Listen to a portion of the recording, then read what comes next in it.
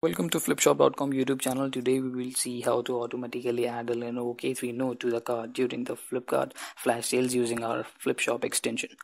Go to the Flipshope extension download link, which is in the video as well as the description.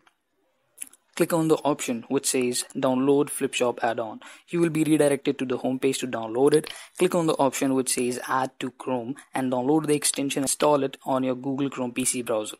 The extension gets installed at the top right side of the address bar. Now click on the Flipshop icon and register for the K3 Note sale using the option which says auto buy K3 in the next sale. A pop-up appears at the very downside which says you are registered for the sale. Now just wait for the sale day and make sure you are registered for the K3 Note sale on Flipkart too. On the sale day, go to the sale page on Flipkart. You will see a yellow color pop-up down there which says click refresh if I do not turn green in 3 minutes before the sale. This means the extension is working fine. And now before 2-3 minutes before the sale, the pop-up turns green and the extension start hitting the add to cart button thousands of times in just a single minute.